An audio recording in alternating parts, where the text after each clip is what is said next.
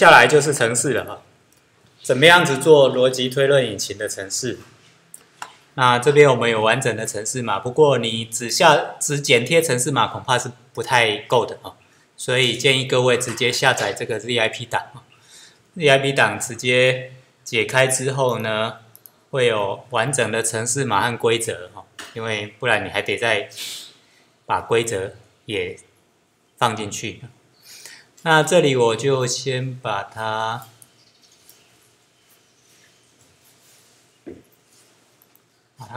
放到我们对应的地方啊，放到这里。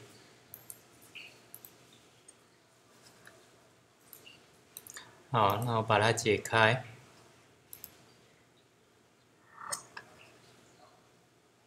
OK， 好，这边解开了，这边有一堆程式哦。那其中第一个是 home close 啊 ，home close。那再来这里有 KB 啊，哦 ，KB query、KB reason 啊，那还有测试。那这边有一些点 KB 的都是规则库 ，OK。那我们可以打开一下规则库，稍微看一下，到底规则库写什么。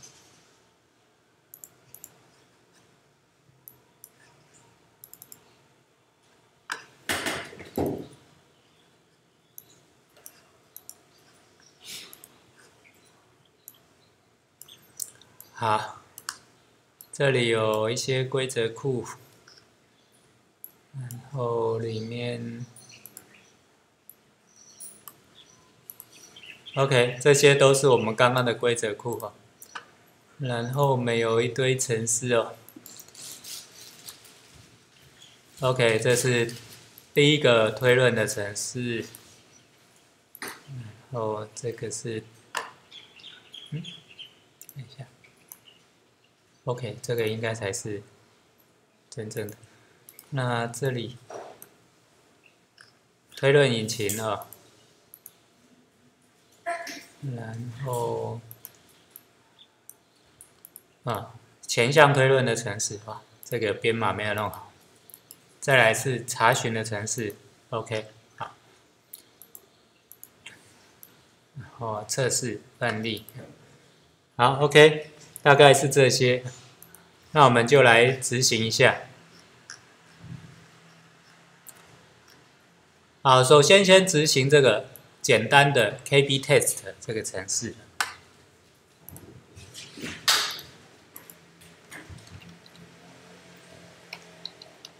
好，我们现在我在这个资料夹。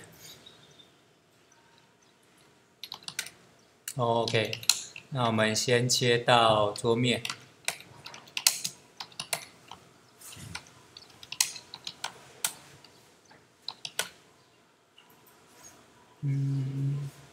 我刚刚不是解到这里吗 ？Desktop， 我是解到哪里？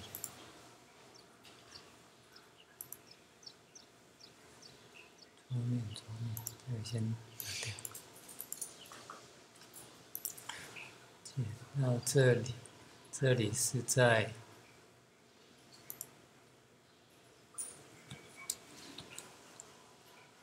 KB。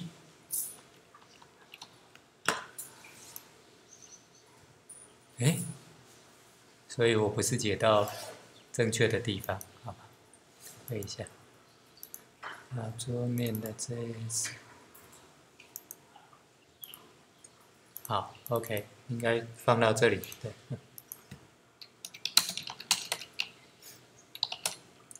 好，那我们来测试一下。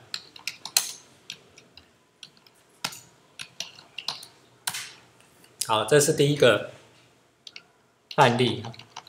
他在做推论，就是刚刚我们看到的，1和 F 是事实，所以一开始就有1和 F。然后呢 ，F 可以推出 D 啊，1可以推出 C， 所以就有 CD 啊。那 CD 可以推出 B， 所以就有 B，B 又可以推出 A， 所以就有 A。OK 啊，但是 G 并不是事实。至少到目前为止，还没有人说它是事实，所以它不能推出 Z。所以它最后也没推出 z。OK， 那这就是一个很简单的推论范例。那接下来就可以看下一个互动式的这个推论引擎哦，那它的程式是 KB Query，KB Query。然后我们稍微看一下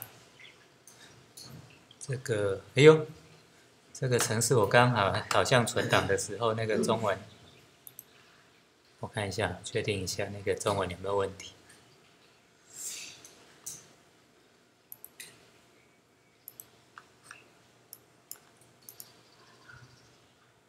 KB Query 这边的中文有点问题，但是执行看看好了。如果中文有问题的话，搞不好还得再回去调一下编码。好，现在我们先 node， 不叫 KB Query， 叫什么？哦 ，KB Query 后面要加参数，animal 点 KB。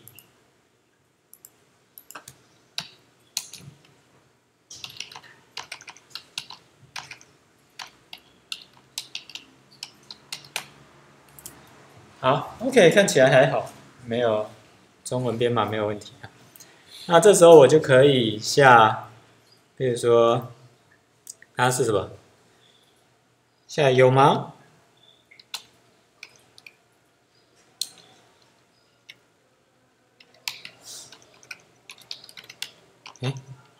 有对。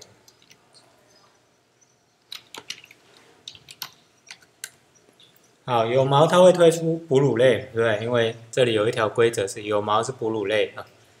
那接下来呢，吃肉，吃肉的话，它会推出食肉类，对 ？OK， 这里有 add fact 就是加入一个事实，食肉类。那所以这里就变成有毛、哺乳类、吃肉、食肉类，通通都是事实的。OK， 接下来说条文。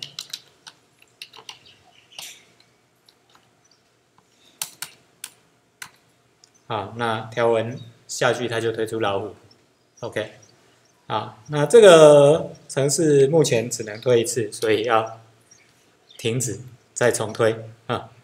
那你如果今天一样有毛，然后呢一样推出哺乳类，然后呢吃肉有食肉类，然后斑点 OK 就变猎豹啊。好，那你可以稍微试一下它这个推论引擎的用法。然后再看一下它的程式啊。好，那这种是前项推论，我们以目前这个做法就是前项推论，就是先看说事实是不是被满足了，如果全部都满足，这一条的事实全部都满足，就推论出结论，就这样，就是前项推论方法。那到了那个查询那边，其实我们还是用前项推论的方法。那这是比较简单的一版啦，那等一下会有一个比较复杂的一版是位词逻辑的推论引擎，这部分就 PKB， 这个待会再看，各位先试试看我们刚刚的简单的逻辑推论引擎。